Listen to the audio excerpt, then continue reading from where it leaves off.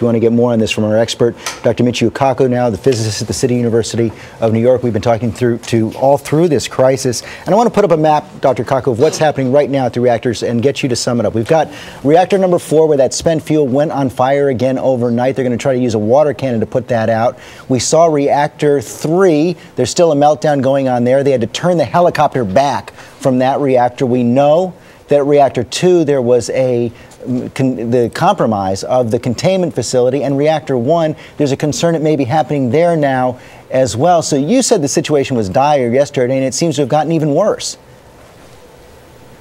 It's gotten worse. We're talking about workers coming into the reactor perhaps as a suicide mission, and we may have to abandon ship. Once you abandon ship, it is inevitable that you will have meltdowns in all 3 of the reactors, units 1, 2, and 3. And then the final stage of a meltdown is called breach of containment. We have cracks now. Cracks in the containment vessel of units 1, 2, and 3. And if those cracks grow or there's an explosion, we're talking a full-blown Chernobyl, something even beyond Chernobyl. Something beyond Chernobyl, even though these reactors aren't active in the way that Chernobyl was when it exploded? That's right, because of the fission products that are stored in the reactor. We have to realize that there are tons, hundreds of tons of nuclear waste still stored in these cores that could then be lofted into the environment.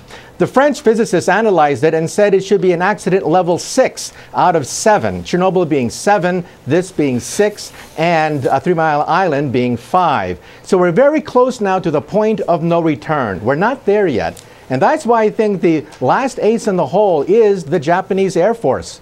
The military at some point may have to take over. We may have to bury these reactors in concrete, just like we did at Chernobyl, sandbagging the reactor with 5,000 tons of concrete, boric acid, and sand. So is that the best case scenario at this point? Well, the best case scenario is there is no massive uncontrolled release of fission products because the containment vessels hold. If we have a total meltdown at all 3 reactors and the vessels hold, then we're in a stable situation. We're hanging by our fingernails, but it's stable. That's the best case scenario. But we now have cracks in all 3 containment vessels, and so it's not certain how stable those vessels are.